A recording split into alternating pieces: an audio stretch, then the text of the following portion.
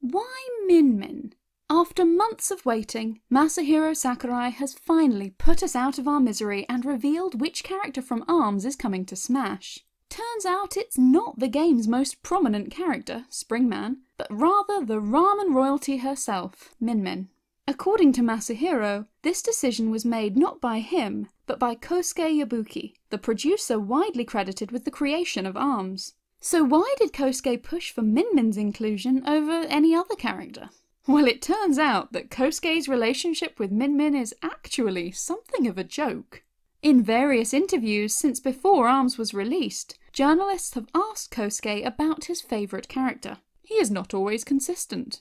He often mentions Springman, having sunk the most hours into playing the character, but he'll often use interviews to highlight other characters as well. For example, he once said that Twintelle was his favourite, because her, quote, really strong build is rare for a character in a Nintendo game. As much as Kosuke may love Twintelle though, his most common answer when asked about his favourite is Min Min. Said Kosuke in one interview, talking about maybe just purely from a favourite standpoint, I would say Min Min. I've said that quite a few times I think in interviews when I get asked that too.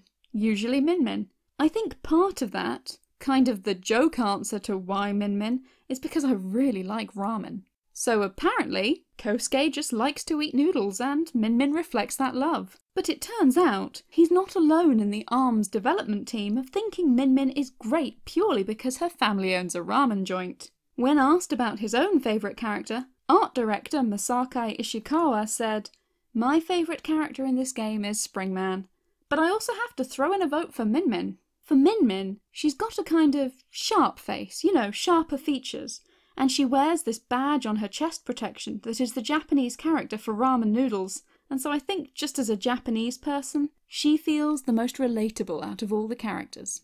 In another interview, Masaki explained that this relatability also comes down to Min Min's choice of headgear, which reflected a fashion trend in Japan at the time. He said, "Back when the character was in development, we saw a lot of women wearing shallow beanies over here in Japan. This was right around the time when we were thinking about a ramen-themed female character. It hit us that maybe we can cleverly combine this beanie fashion with an upside-down ramen bowl. That's how it got incorporated into the design."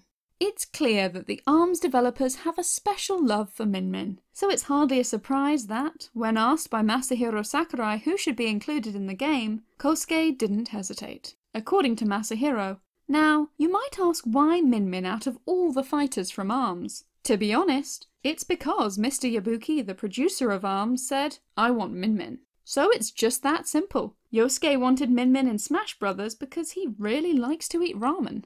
Plus, according to Masahiro, Springman is a bit of a dead end from a character branding perspective. Searching for him online brings up a Mega Man villain instead. It's understandable that Nintendo wanted someone a bit more relatable, and apparently nothing is more relatable than liking noodles. Masahiro's other favourite character from ARMS is Ninjara, who has been snuck in anyway as a Mii Brawler costume, just in case one ARMS character wasn't enough. In the meantime, it's Min Min for the win-win. You did not just make me say that. In the meantime, it's Min Min for the win-win. Her character design and relatable ramen-fueled backstory won her a spot in Super Smash Bros. The moral of the story, clearly, is that we should celebrate the diverse talents and attributes that make people unique.